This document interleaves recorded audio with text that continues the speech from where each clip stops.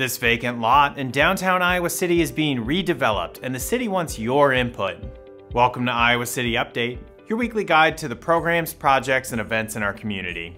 Last year, the city purchased the vacant lot at 21 South Linn Street. By acquiring this prominent downtown property, the city hopes to facilitate private redevelopment in a manner that is in the best long-term interest of the community and generates property tax revenue. To ensure that the project meets the community's needs, we want feedback on your experiences in the downtown area. The easiest way to provide input is by heading to icgov.org/21southlinn to complete a short survey. It's available in several languages, including English, Spanish, French, Mandarin, and Arabic.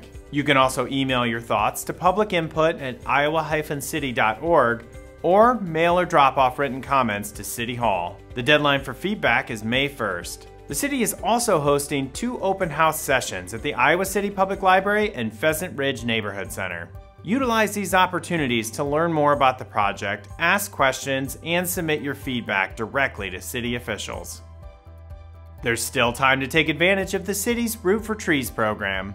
Iowa City community members can apply for a voucher of 50% off the purchase of a new tree to plant in your yard, up to a total cost savings of $125. You can visit icgov.org/rootfortrees to fill out the application and read all of the program rules.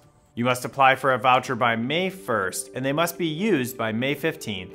Vouchers can be redeemed at Earl May Garden Center or Iowa City Landscaping and Garden Center.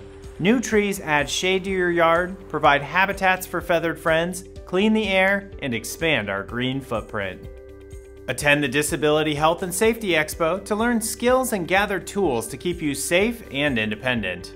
Hosted by the Parks and Recreation Department, this event will happen this Sunday from 2 to 4:30 at the Robert A. Lee Recreation Center. The expo will focus on individuals with disabilities and the resources that are available to them in Iowa City. The free event will have demonstrations on a variety of topics, including water safety, sexual education, and self-defense. That's all for this episode. We'll see you next time on Iowa City Update.